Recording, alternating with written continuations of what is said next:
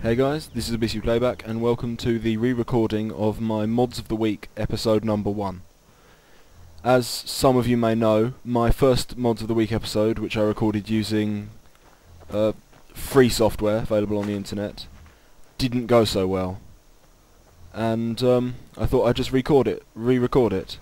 I've added a couple new mods and I've updated some of the ones that I was reviewing. I was impressed by how quickly they'd updated since when I downloaded them actually. And I thought I'd start with this mod this time, which is the Knights of the Nine armor. I'm sure those of you who have played The Elder Scrolls 4 Oblivion recognise this armor. It's, in my opinion, on this game been very well done, and in my first video it was only available as a male rehash of the steel armor. It's still forgeable anywhere, but it is also available in a female version.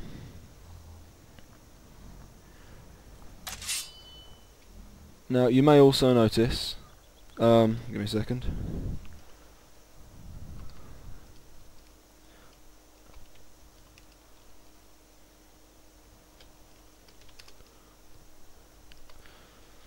This sword I'm carrying isn't a standard sword in game.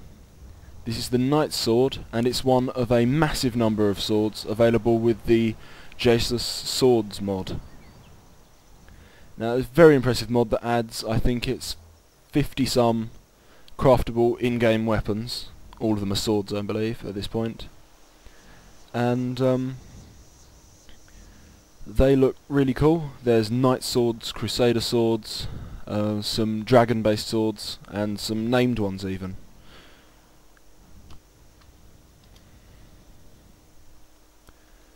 So I'm just going to show a couple of the recipes available for those now.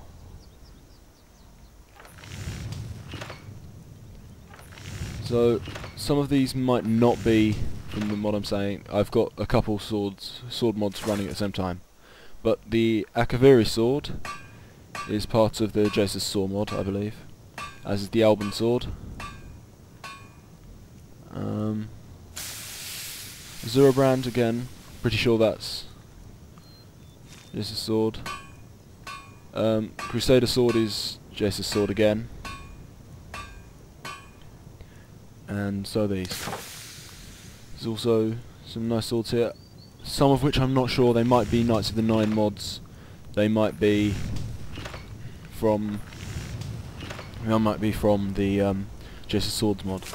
Again, swords like this, Magnificent Sword, which is magnificent, are members of the JaySuS Sword mod.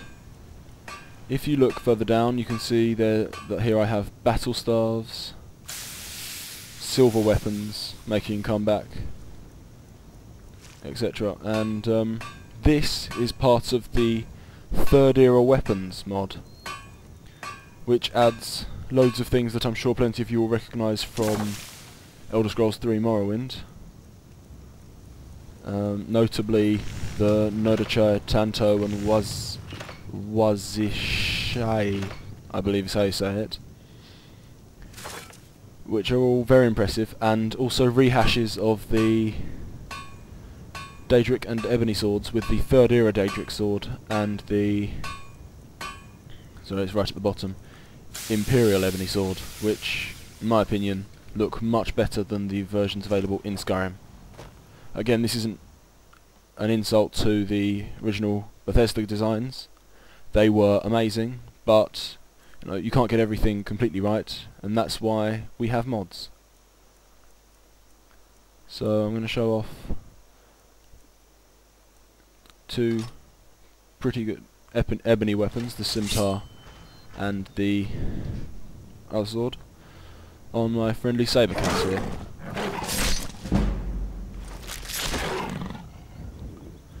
Which provides a perfect opportunity to show off my next mod, at least partially, which is called Unrestricted Conjuration. Now, this mod allows you to summon many more thralls, Antinarchs, or any other summonable creatures you've got from other mods than you could normally. It also allows you to use the Thrall spell, as I'm going to show you here, on creatures.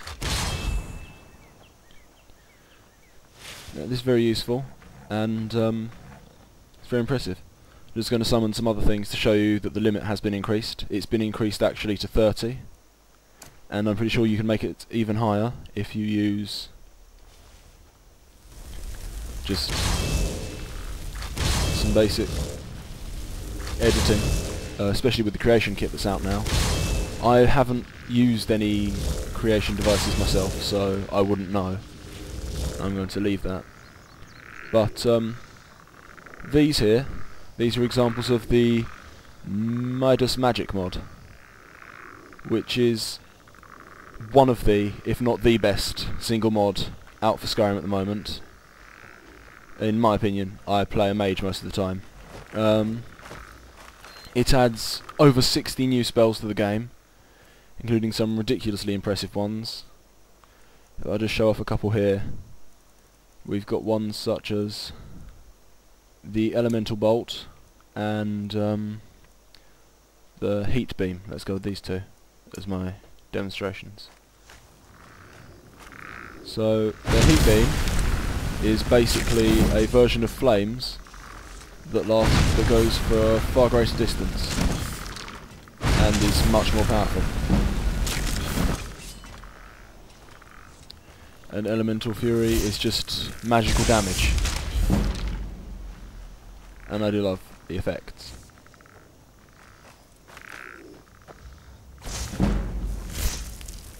But of course there's one very special spell that's added by Midas Magic which I can't leave out, and that is the Summon Dragonling. So with an appropriate number of enemies, and just occupying them with that for a second, I'm going to see if I can find my Summon Dragonling spell. Apparently I didn't think to add it to my quick list, so here we go. This summons a smaller cousin of a dragon. Oh, and actually it's worth noting that the Midas bound pickaxe spell actually just adds a pickaxe to your inventory, so don't use it too many times.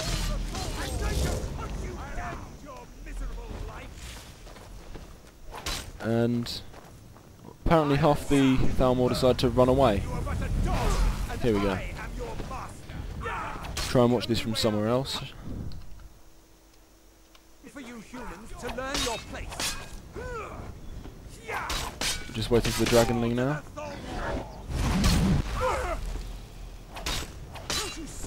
I'm playing on a depth, which is probably why it's taking a while. But it adds basically a little dragon that follows you around and does what you say.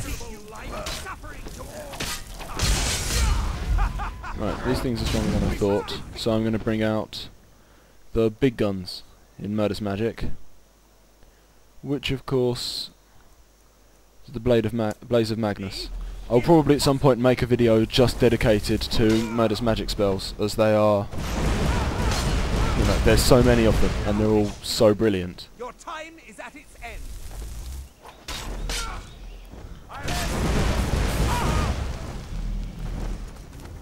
So anyway, with those spells done, let's move on to some less combat-centric mods. And for that we're going to need to travel to Whiterun.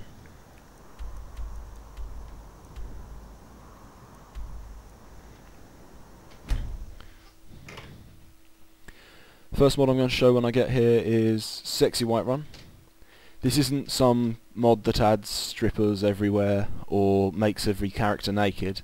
It's just a texture overhaul. Basically, it adds some more high resolution textures, and it increases the contrast in the game, which I'll show you in a second. It's worth noting that one of the downsides of having high textures, loading packs, etc., is the long load times, as we all just unfortunately saw there. Anyway, let's take a quick tour of this location. And here we can see that the even the wood has been made much more vibrant, and as I'm sure you've noticed, the roofs have been changed to a lovely bright blue. That is because I have downloaded the blue version of the mod. There is also a red version, which is closer to the standard housing, but still much better contrast, which gives it more of a high fantasy feel, and in my opinion, that's something that Skyrim was missing. I felt that Oblivion was definitely superior in that regard. It was something that worked so well for the Fallout games, I thought, the dreariness, especially in Fallout 3. But I think Skyrim, as a fantasy game, could do with a bit more vibrancy. So as you can see, all the roofs have been done. It's all across the whole of Whiterun, and that isn't all. There's also some texture upgrades to smaller things. They may not show up too well because I have a pretty weak computer. But, I think you can see here, this is somewhat more detailed than the normal version. I don't know if it's more detailed than the 2K texture packs that Bethesda released yesterday, from when I'm recording this video. I think this is a pretty good mod. It doesn't appear to be very CPU intensive, otherwise I probably wouldn't be able to run it, and I fully recommend this mod to absolutely anyone, really. I mean, it's probably not for you if you prefer the dreary aesthetic, but I felt it didn't suit the theme of this game too much.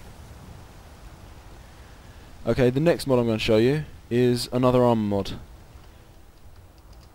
And in my opinion, this is one of the best armor mods that are out at the moment. And it adds the black Sacrament armor, which, provided my computer will load, I'll show you now. It adds a bunch of different pieces of apparel. I haven't got all of them here. And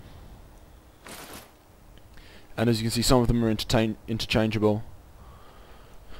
There's amulets and things, and this is the black Sacrament armor mod. It is a retexture of the Nightingale armor without enchantments. But as you can see here, it's a pretty good looking mod. It's also available for female characters, and hopefully, because I'm wearing a cowl, this won't look too weird. I can just show that off.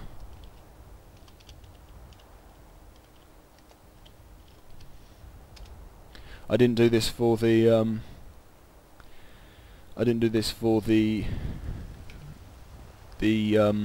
Knights of the Nine armor because I didn't have something over my face, and it would be very weird to have the female character body with a beard, and I personally find that rather an unpleasant thing to look at.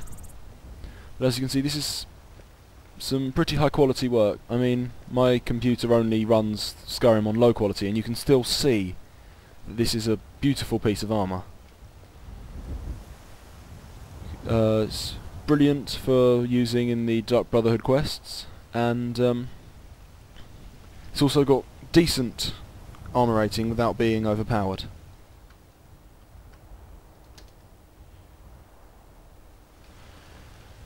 Now the next mod, again I'm going to show you, is called the Powerful Perks Expanded mod.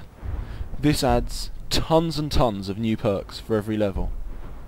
As you can see here, it means there are plenty more novice destruction perks. It goes all the way up to 10. Adept, Expert and Master all get ranks instead of just being a one-off perk. Again, you can make oil spells much more powerful. I'm not running this for Conjuration because it conflicts with the Unrestricted Conjuration mod I showed earlier, which allows you to use Thrall spell on creatures, which I think is worth a lot. But I think where this really comes into its own is in the crafting sections. I'm not sure about smithing actually, but as you can see here, this allows you to improve all your armors much more, meaning that you can have a character that has quite low one-handed skill but can still be pretty powerful in hand-to-hand combat. See, it adds more enchanters, basically this means you can have incredibly powerful spells. Sorry, enchantments. And you can put up to 3 effects on the same item. I think you might even be able to get up to 4. And as you see, that's for all the spells. And things like two-handed, one-handed. Again, basically this gives ranks to all the spells you're going to see. And I think this makes for a much more tailored character design. The only downside I'd say is it makes it even more difficult to get all the perks you want. But again, it's a pretty nice mod.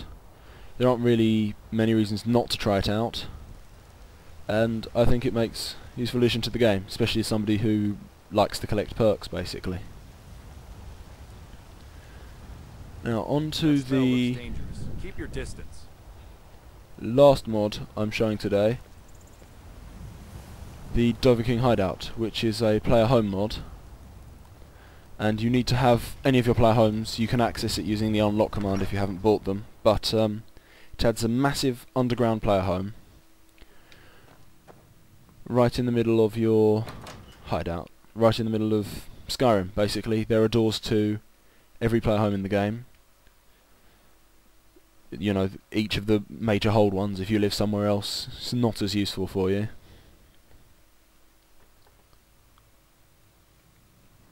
So as you can see, it's got plenty of secure storage, it grows a couple plants, and there are doors to every single player home.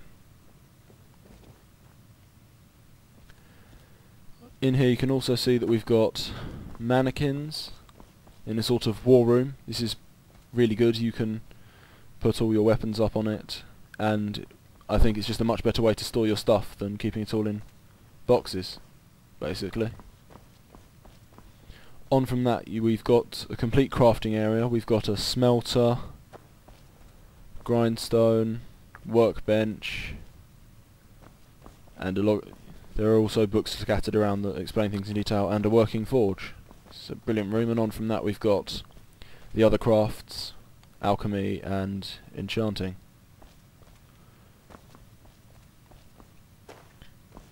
So then we have, in the next room, we have the obligatory Jarl throne.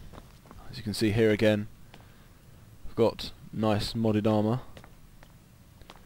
These shield racks might be tiny, but you can put normal size shields on them, I believe. Actually, I haven't tried it, I might shrink them down. And again, more weapons racks, and some of those 2 swords and a shield rack. And over here you can see some more of the weapons that are available with the 3rd era weapons mod. None of those are JaySuS Swords, actually. So you can tell this is a throne, not just from the name, but also the way you sit in it. With a male character, at least. Where the way you sit in the throne is actually raising one hand to rest your chin on.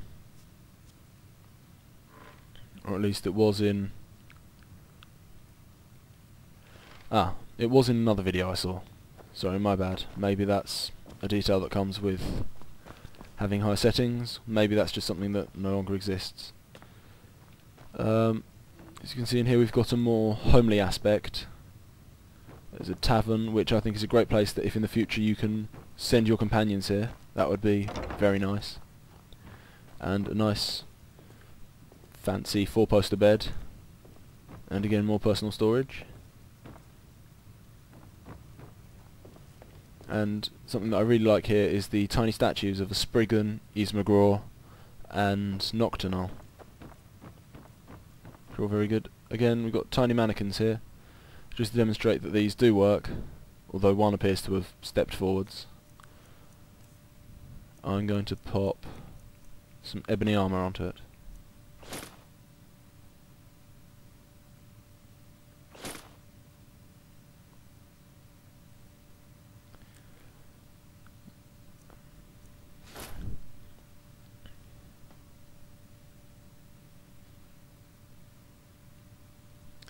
As you can see, it gives you a tiny little mannequin with lots of great armour, which I think is, for want of a better word, adorable.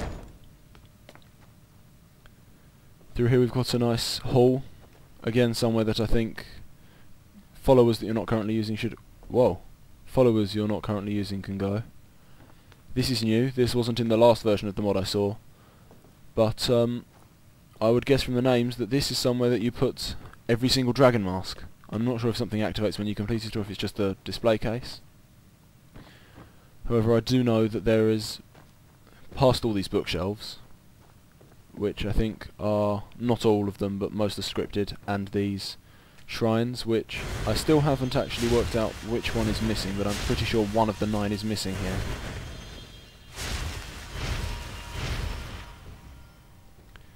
We see a suspicious cabinet, yep, which you can open up,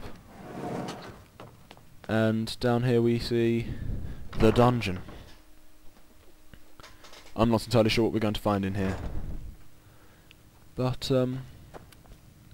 this looks a bit like not what's found in Southall, the place where you fight Morokai in the Mages Guild quest. Oh, spoilers, in the Mages Guild quest. And there is... There we go, so this is... yeah, it's a testing room, that makes sense. Plenty of ale. And I'm not sure quite what's meant to be being tested here at the moment. But, yeah. This is, again, pretty impressive. It's a way for you, if you get this mod, you can provide feedback to the creator, and it can be tailor-made. You can help shape this mod, even if you're bad at modding. So again, we've got an alchemy room, on the other side we have an enchanting room, again with a mannequin. I do like the abundance of mannequins here. And there is a door that leads out on the other side, and this door leads, if you've downloaded it, I haven't yet, I will get round to it soon, another mod which is adding something called the Dovakiin's Retreat, basically another player home. And also it'll act as a fast travel point for this if you don't have a player home that's sold to you by a Jarl. So guys, I've been TheBeastlyplayback. I hope you've enjoyed this video. There'll be links in the description telling you about all the mods. There'll be an AdFly link and a non-AdFly link. I am trying to raise money for World Challenge, which is where I go and do community work in Borneo and trek through the rainforest for 4 weeks. And I'd really appreciate it if you have the time to click the AdFly links, but I recognise not all of you do have the time. So just one more thing, which is that I'm hoping to make this weekly, as you've probably guessed from the name, and your feedback's greatly appreciated. If you want me to change the way I showcase the mods, then you tell me. If you want a specific mod included, you tell me, and I'll get round to it, basically. So I hope you've enjoyed this episode, and thanks for watching.